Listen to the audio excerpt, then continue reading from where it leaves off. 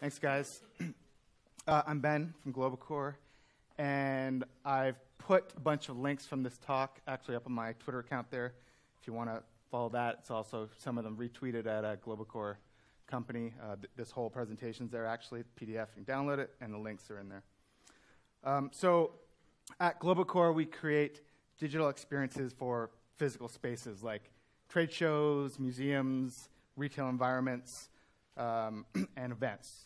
And today, I'm specifically going to be talking about using VR in physical spaces. And just to get a bit of a poll to try to figure out who is here and kind of what different types of people, I'm wondering how many people are students in the audience? Okay. What about VR developers? You guys are working on stuff, okay? Agency people, because that's a type of person. Okay, and I guess VR enthusiasts, probably a fair bit, and I guess filmmakers is kind of the last thing that comes to mind. Got a few. All right, I don't know if I missed anyone there, but this talk is really, I mean, it's aimed at everybody, but it's on best practices, so I think it's going to be particularly relevant to agency people and people who are working to develop VR experiences, especially if you haven't done them before, because this is really about what we learned sort of on the way.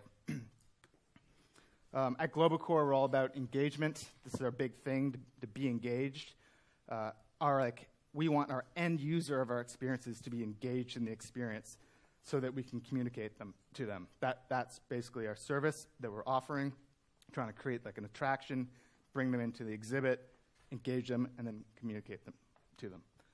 At the same time, though, throughout the process of building these experiences, we want to engage our client in the process and make sure they're really engaged in developing it with us to make sure they get what they want.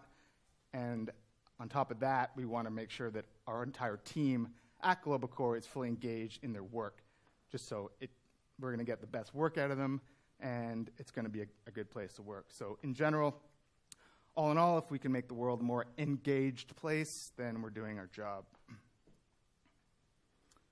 So in order to do that, our strategy is around using emerging technologies and to use them in creative ways. And this was really the core of the company from the very beginning. Our company's about 11 years old. The business was based around this idea that technology changes fast, and it was an observation back in the early days of web development. We're building websites and web applications and noticing how we were constantly learning a new technology every few months. It was a new programming language, a new framework, a whole new way to do things. And we saw that insight as where our business was to be able to provide the service to evolve around that constantly changing scenario and to continually provide the power of the new to our clients to use that to attract and engage people. So this was more or less our evolution. Started out in web design, building web apps and Flash apps and web applications, and realized that we could actually use those same technologies in touchscreen development. So some exhibits and events, 50-inch touchscreens were kind of our main thing, which are actually just Flash sites.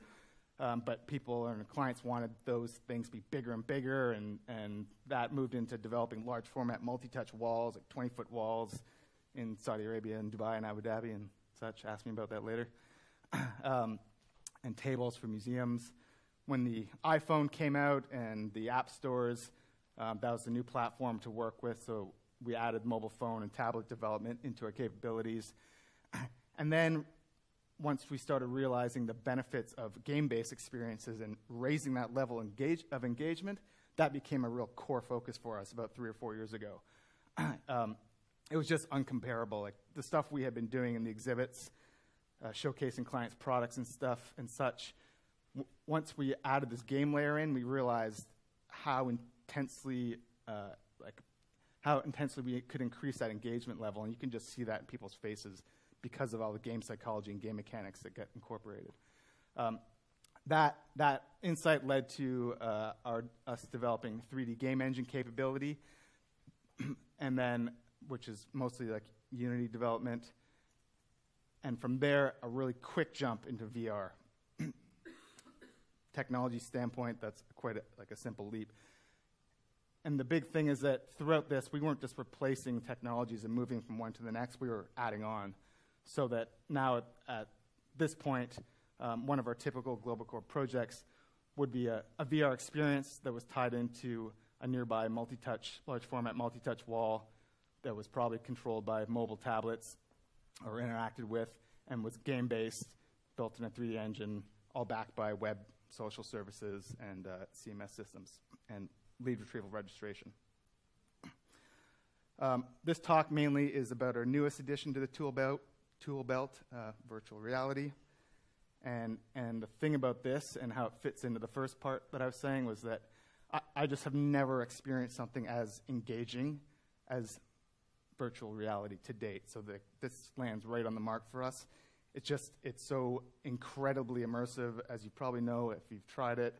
But it's at a level that it's so immersive it's actually dangerous, in especially the event in exhibit space, which is why I'm here. So these are my pointers, and this talk is really about my pointers and what we've learned to try to avoid some of these dangers.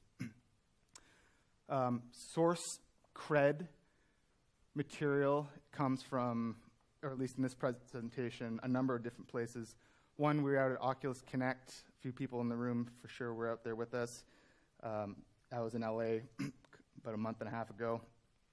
At the same time, the Proto Awards were basically the day before Oculus Connect, where they were giving out the Proto VR Award. Kaleidoscope Film Festival in Toronto not too long ago, providing a pretty good range of different types of experiences. Our projects in the past, including Paper Dude VR, PowerCube VR, Graffiti VR, as well as some more recent stuff that's kind of happened in the community in Toronto, specifically Toronto VR, and an event that even was basically last week, the Oculus edition of the event. So at Oculus Connect, the big thing, one of the bigger elements was Mark Zuckerberg coming out on stage and explaining to everybody why he was excited about VR and why he purchased Oculus in the first place for $2 billion from a 21-year-old, which is crazy. He said that he went down to visit the Oculus team and he noticed that, or he quickly realized that this was not something that was coming. This was something that was here now. And there is 250 million console users out in the world, and that's a big number, and that's a big market, and that's what they wanted, and that's what they're going after right away. So that's their big focus, and they're chasing that very specifically. Besides that, though, there's a long list of all the other applications that VR can be used for, obviously, and one of which is experiential marketing, which is where we're at. This slide, you'll see a lot. This was also in Tom's talk there, just about the coming potential of VR and looking at as big as a $150 billion industry over the next, or by 2020. And even by just the end of next year, they're saying between AR and VR together, it's about going to be pretty close to $1 billion, which is significant. And one of the biggest opportunities here, and this is probably mostly relevant for all you guys and why I think people should really take notice, is that the current app stores with all these headsets coming online, like the Samsung Gear that's coming out, or came out in November in the States, sold out, coming out this month in Canada. At the Oculus Rift commercial version coming out in January, and the HTC headset, they're all coming online, and the app stores are practically empty. So we're at this early point in the history, which is very similar to when the iPhone first came out, where there's really not much on the store. So that's a huge opportunity. And yeah, the fact that this headset's only $99 is going to drive a lot of people to purchase it out of the gates. This is a homework question. I put this up on my Twitter feed. I'm I'm trying to figure out how many Samsung Gear VR headsets have been sold. It's not really clearly apparent. If you like do some Google searching, I have like a Quora question, or someone else has asked it. I've kind of like backed it. If you guys want to do some digging around, that's a really great number for you to know if you're going to be like thinking about developing VR content. You need to know what the market size is right now, and yeah, it'd be worth figuring out that number because you're going to need it in your pitches. I mentioned Toronto VR. This happens once a month. Stefan, who organizes it, is giving a talk today. This thing, we host it actually at our office, usually the first Tuesday in every month, and it is growing really quickly. This last one that was last week, we had over 200 people show up. That was not unrelated to the fact that Oculus was actually there doing demos of their new touch controllers. That's you. So, I mean, definitely come check that out if you haven't. You can sign up on the toronto.com meetup, or meetup.com/TorontoVR. We have a HTC headset down there. It's not something that's easily to get access to, so you can always come check that out. But more importantly, someone took this photo when I was talking to one of the Oculus guys, and he told me a few things that I found really interesting that relate to this cross-market between the app stores and this like B2B stuff. So Globacore is mainly in the B2B world, creating experiential marketing events, opposed to actually creating products. But in my conversations with him, he did make it fairly clear that Oculus is very much focused right now on the App Store releases. So, and he also mentioned that they highly curate, well, they curate the store fairly significantly. So pure advertising content, pure advertising experiences on the Oculus Store very likely will not go through. That's a pretty key piece of information that I didn't know like more than a week before. He mentioned that they recently turned down a Dos Equis experience, which was hanging out with the Dos Equis guy in a bar and chatting with him. Most interesting man in the world. And even the most interesting man in the world couldn't get through. So, yeah. You will see entertainment-based properties, but they're really being pitched and like sold as actual content in themselves. So that's where you have to play. And he said, submit anything, like we'll try to work with you, but something to keep in mind, especially when you're pitching your clients, and this is back to the agency thing, like you got to watch what you pitch, and hopefully I'm going to tell you more about watching what you pitch. That might be one of them. It might not be so easy to get your ad concept onto the actual like Gear or Oculus Store. So best practices, we had to learn best practices the hard way because when we first started developing for VR, white papers didn't really exist yet, but now they do.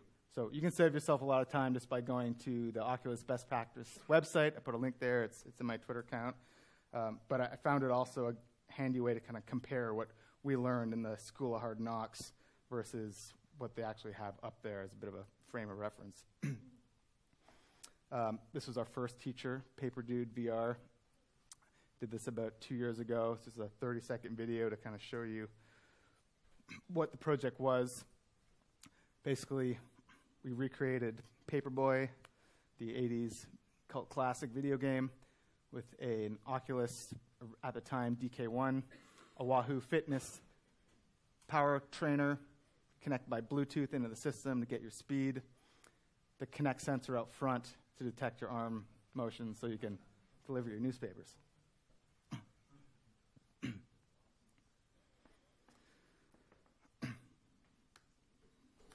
So what we learned there, sort of six key learnings. First one, this is the biggest thing for us, and this is actually where the whole Paper Dude concept came from, was as soon as we got our DK1 Kickstarter headset, we put it on in the Tuscany demo and looked around. It was amazing, and then we looked down and saw no body, and it just like broke the illusion right there. So we rigged up a Kinect, and we put a character model in there, and we got the character skeleton and looked around, and instantly significantly better. At the time, we had been getting some crazy amount of incoming requests for bicycle-powered interactive experiences for some reason. And the idea just kind of like gelled that, well, why don't we recreate Paperboy and use the Kinect thing? But it is actually a very significant issue, and it has to be overcome in design, and hopefully with the new touch controllers or the other hand controls, some of the ones that Tom was talking about, we can get around that fact fairly quickly. You need to beware of this frightening level of immersion. It's actually hard for people to kind of tell the difference sometimes between what's real and what's not, and we experienced that a lot with Paper Dude. Namely, we'd have people on the bike, and they'd be throwing their papers, and they weren't paying attention, and that roadblock started coming at them, and they didn't know they could throw the paper to knock it over, and they panicked, and they jump off the bike. So we had to change our setup, make sure we had spotters like next to people, because, yeah, literally have had to catch people. We try to be really clear about how to knock the thing over. Don't be afraid. It's not real. Horizon is key. That's like one of the worst ways, easiest ways to screw up your experience is if you like move the horizon line. Don't do that. We had that in our system because we originally let people move the bike around. If you like leaned your body, the bike would move over and possibly like move the world. And very quickly people came disoriented and they lost their sense of balance. And this was especially bad for Paper Dude because you're on a bike where you kind of need like balance in the first place. So again, people falling off the bike, not good. This is particularly related to the event-based stuff. There's a major need to be able to see the screen that people, what they're seeing, so that you can communicate with them while they're in there for a couple of reasons. One is on the brand ambassador side of things, and a kind of like training level, you can quickly see if someone's doing something wrong. Like Paper Dude game, maybe they're throwing the newspapers too low, and you can tell. You just say, raise your head, and they do, and it fixes the issue. Also, it adds the kind of like spectacle for all the people waiting in line. They know what they're getting into. They can make fun of their friends. It's we say practically essential. There was a lineup at the Intel booth at CES that had an Oculus demo that was like a football field long, and you couldn't actually see what the demo was. So it was a real gamble whether or not you were going to wait in this line for like 2 hours to do something. So I'd say very important. UI in the world, we made a big mistake originally about putting UI like attached to your head as a kind of the HUD, heads-up display kind of technique. That's just really not nice. It's not a good use of space. Put the UI in the world. In Paper Dude, we did that down by the handlebars. If you look down, your numbers are just kind of like floating above your handlebars, your score and how many papers you have and such things. And finally, this one is the biggest one. Accelerations and locomotion. The biggest way to mess people up is by speeding up or slowing down too fast. We had this a lot in Paper Dude at the end. If the bike just stopped, people like lurch forward or like lurch backwards and instantly feel sick. And in general, if you can avoid moving at all, that's currently pretty high up there on the Oculus best practice. There's actually a lot that you can still do without moving, and there's so much to explore in this space, and your probably best bet is to try to come up with a concept that doesn't need you to move. And I have a bit more on this part towards the end. So Paper Dude VR, you can check it out. That URL forwards you to our website. Again, the PDF online has links at the bottom. Second project was actually a film-based project, Graffiti VR. We're showing it downstairs. It's a Google Cardboard experience. You can check it out on the second floor.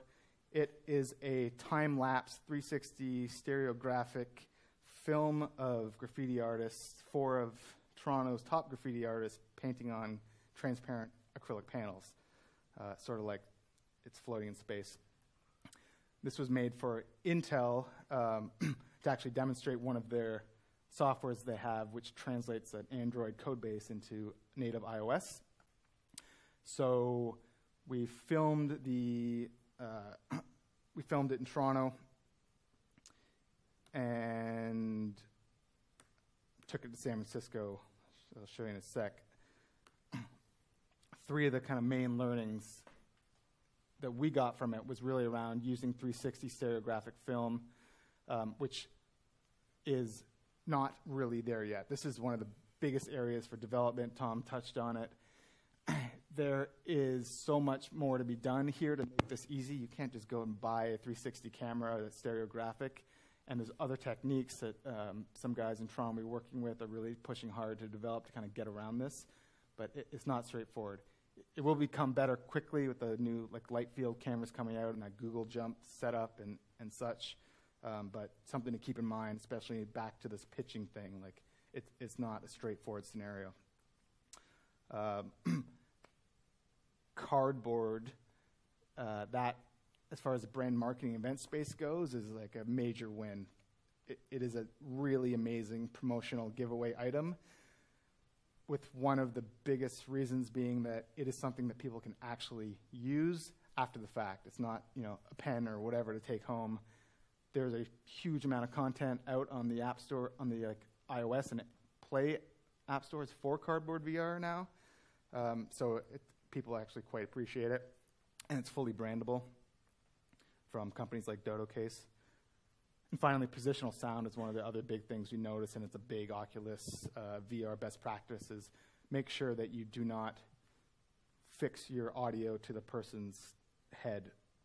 If you move your head and the audio sticks with you, it's a very odd experience. You have to make sure to put your audio out in the space. Even if it's a background track, it has to come from somewhere, so up in the corner from a speaker. This is what the 360 cam setup looked like that we used. It's a rig of 12 GoPros. We did the film production part of this with the 1188 and Occupied VR. I think some of those guys are here. Pretty gnarly setup, lots of USB cables, and fair bit of card management and such things. But this is kind of up there in the state of how you do this stuff right now. And a huge amount of time afterwards in stitching. If people are looking for new careers, being a stitcher is a new thing. So I'm not sure it's the best job, really. But from that event, some shots from the film, which again you can see downstairs or up top. The graffiti artists in Toronto are really amazing. On the streets in San Francisco, they handed out 4,000 of these cardboard headsets that were branded Intel and Intel IDF, which was the event. And you can download it on the Android and App Store, or Apple App Store. Big thing to notice there, the difference. We got the Android app on the store in about 2 hours through the approval process. The iOS version took 6 weeks, just over a month, basically, to get it up there.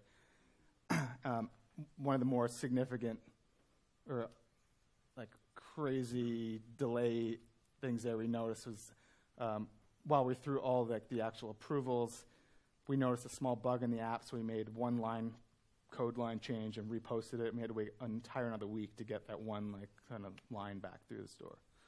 So again, you got to watch that in the pitch. Some shot of what it looked like. Here's a quick video behind the scenes of us making it. Oh. Plug it in. Audio is almost essential.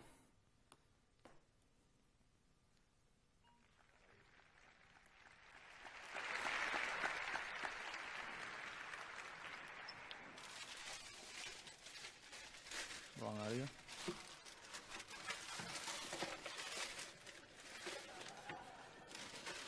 What audio is that?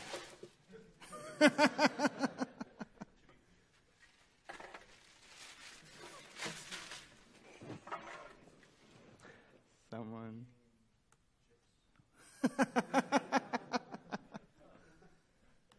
Huh. Someone's clapping. It's my own laugh track for when I practice this presentation. Really? have no idea what's playing in my browser in the background here, but anyway.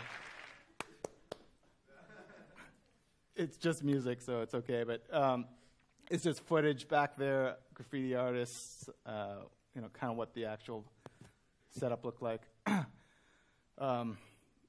Not the best place to be for hours on end. The fumes are intense, but pretty cool to watch.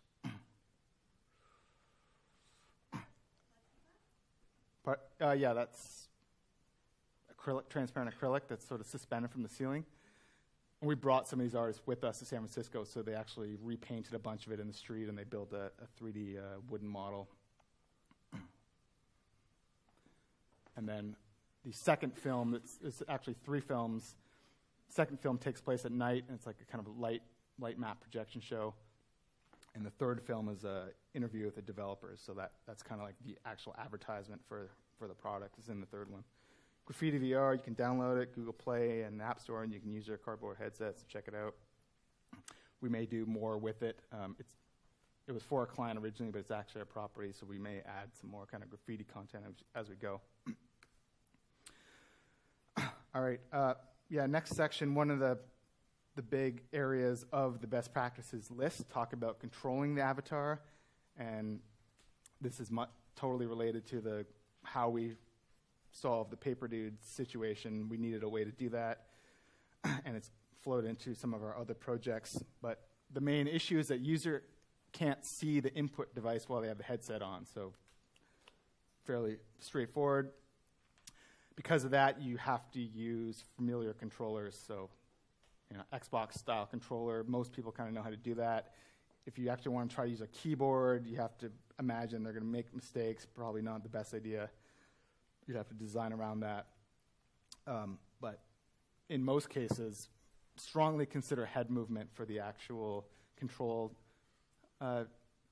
input device. It's probably one of the most intuitive and sort of cheapest, easiest to get out of the box.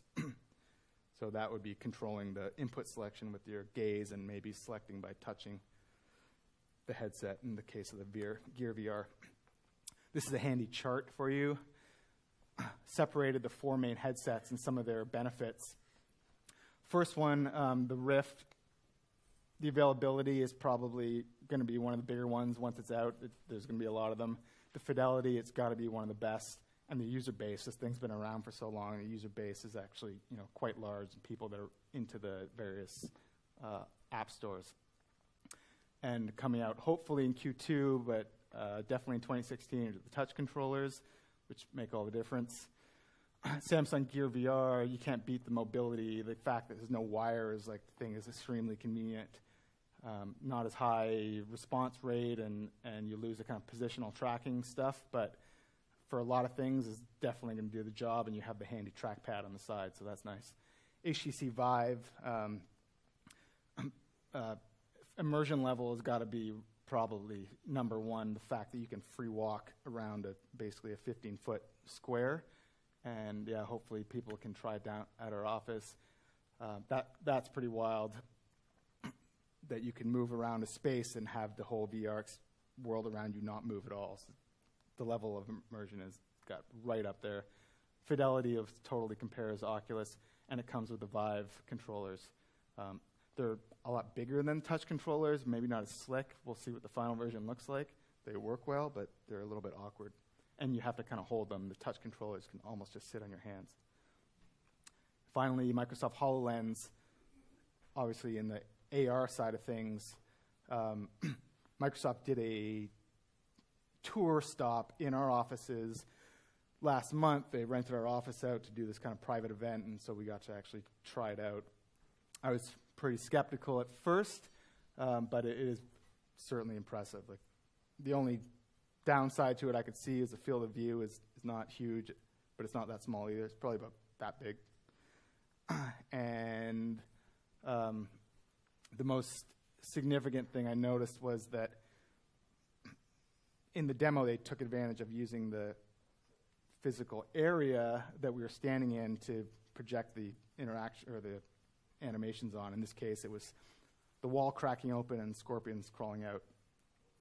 And what I would have expected would be that this animation looked like a semi-transparent thing projected against the wall, where it actually really erased the wall. There was no more wall there, and there was a crack in the wall, and you could look into the wall, and it's highly, highly convincing. So that's got to be the most impressive part about it. It's also completely untethered. That thing's like a computer in itself, sort of like a supercomputer, has a holographic chip in it, whatever that means. So like some next level technology is happening there. Other alternative, invent a controller, which is what we did. Power Cube, which is also here downstairs on the second floor. Power Cube is a two-person, four-walled version of Tetris in 3D, where the controller is a custom-made cube called the Power Cube. Inside the cube is a little Edison chip.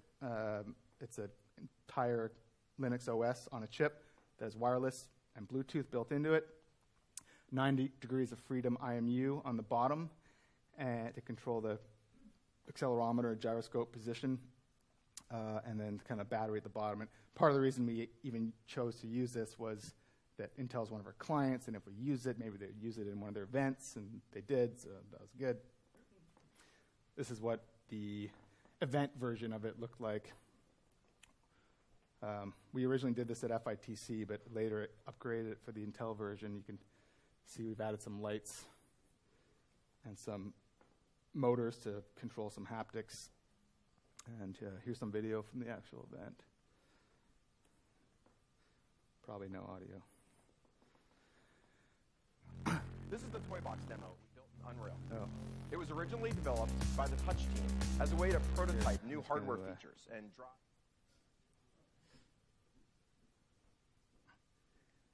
Close the browser down. Maybe that'll do it. Welcome to Power Cube. All right. You must win to survive. Good luck.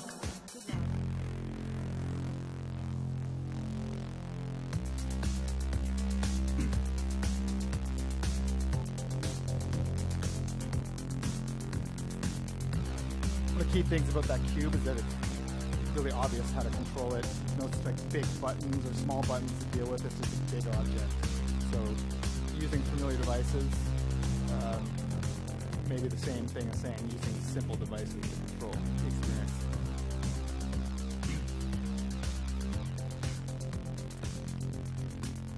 We had more of a party scenario set up at FTC than we do downstairs. It works well with disco balls and laser lights and MC. A lot of high fives.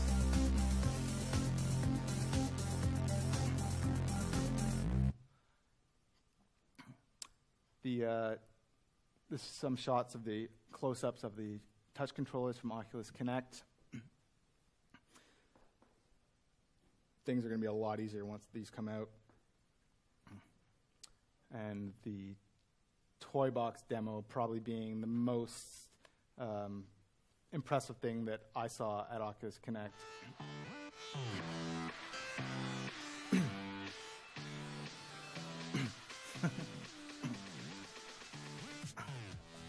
So you put the headset on, and you have the touch controllers, and then you enter this room and realize there's someone else in the room with you, which was pretty amazing because they didn't mention that it was going to happen. So the guy started talking, and you think he's sort of like an AI guy at first, and then realize he's probably a little smarter than he should be.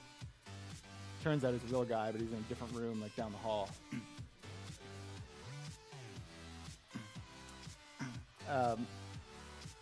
Yeah, so you can kind of, I mean, of all the many reasons,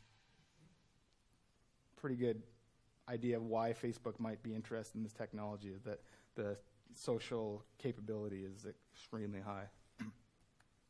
And I guess the other interesting thing to note is that while you can't see the people's faces, their actual movements of their hands and their head and the subtle like tweaks is real. And that makes it feel so amazingly real. It's like you don't realize how much you just kind of move your head around but we can pick that up, so it adds that extra level of immersion. Some tips to kind of avoid this cleanup in aisle 3 stuff. Movement speed. If you're going to move, do it really slowly. And as an alternative, you can consider teleporting. So pick a location you want to go to and then fade out and appear there again. We did that for a Samsung client. Recently, Samsung was opening a store at Sherwood Gardens, and the store wasn't ready for the actual launch with all the other stores, so they wanted to be able to show people still what it looked like. And we basically recreated what the store was going to look like and gave a couple options. One was like a really slow walkthrough, and the second one was the teleporting device. However, back to one of the earlier points is you can do so much without actually moving the person through the space.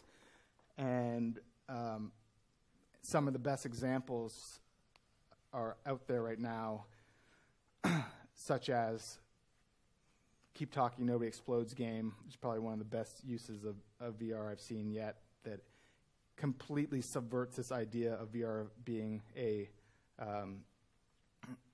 isolating experience. It kind of is an isolating experience. Sometimes that's what Tom talked about, but not this game, because you have to play it with a person outside who has a paper manual trying to figure out how to defuse this bomb, and you have the headset on defusing the bomb. You don't move at all in that game. This game's probably going to be the Angry Birds of the iPhone scenario. Like, it's such a fun party game. People will buy the headset just to have this game. I Expect You to Die won the Proto Awards, many, many awards at the Proto Awards. You don't have to move in this game. It's like a really ironic, funny puzzle game. Bullet Cam was probably the main thing that people did Bullet Train was probably the main thing that people did at Oculus Connect. They used a teleportation device.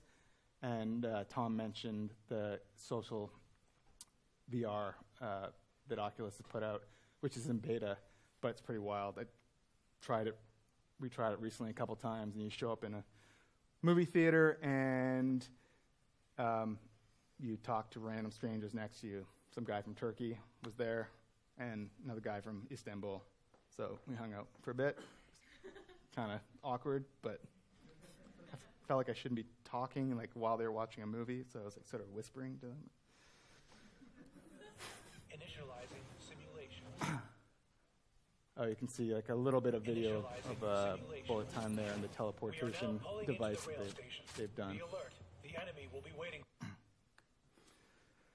Mob rule from the event standpoint, 3 main things that are very real to consider when you're designing these experiences. Sanitation is big. Like, it's pretty gross. CES Samsung booth last year, the lineup is like thousands of people long, and one after the next, putting the headset on, taking off, putting it on, taking off, putting it on, taking off, and I don't know, just like SARS was coming to mind or something, avian flu, I don't know. So you need to be able to wipe it down. You need that brand ambassador there. You have to wipe the lenses every single time. That's like actual staffing that you have to consider. And throughput is probably the biggest thing. When your experience is maybe 2 minutes long, you can only do it one at a time. You have to plan for that. And they did a pretty good job of this at Oculus Connect in the Samsung room. They had like 100 headsets, so they were getting people through. Same thing, the Kaleidoscope Film Festival. Even though they had tons and tons of headsets, there were still lineups. And the bottom photos from Connect as well, and those are basically filled with VR rigs, which is maybe indicating where the trade show world that we kind of work in is actually going towards. Sort of interesting. So what's next? Wrap up here, I think like a little less than 5 minutes. We are really focused on adding the kind of next capability to our list of evolution there. So we've been doing a lot of 3D scanning. The ability to get your own avatar in the experience or other avatars in the experience is definitely intriguing. It's a head scan of Denis, creative director, Globacore, attached to a rigged animated character so that you could get scanned and then play yourself in a video game down at the bottom. And this is only to improve, and there's actually a couple companies in Toronto that we work with. We know they're doing a really good job of this. One, it's called It's Me. They're focusing on a market that's much more of like a mall kiosk style thing where you walk into one of these metal contraptions, get scanned in about half a second, walk out again, and within minutes you have a full body 3D version of yourself. They actually did this to me yesterday and rigged it up for me, put a little video together.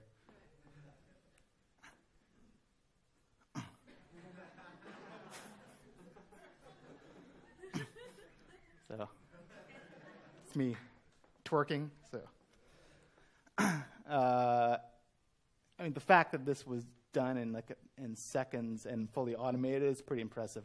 Obviously, there's still a distance to go here.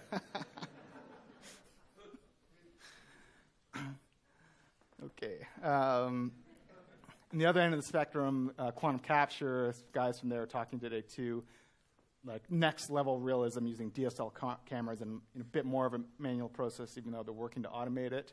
To be able to get like realistic, photorealistic people into the experiences is pretty amazing. You think about what you could do there, and we're talking to some people right now around this and like professional athletes and such things. So in our evolution, that kind of tacks on to the end of it.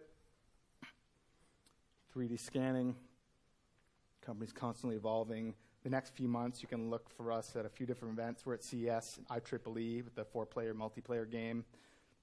Lexus Auto Show Circuit will be in Toronto in February, and some stuff for Toyota in March. And closing, I had this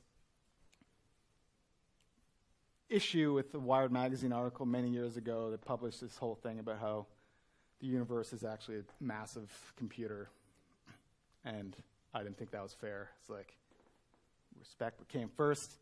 The computer is actually a little universe, and they didn't print it, but I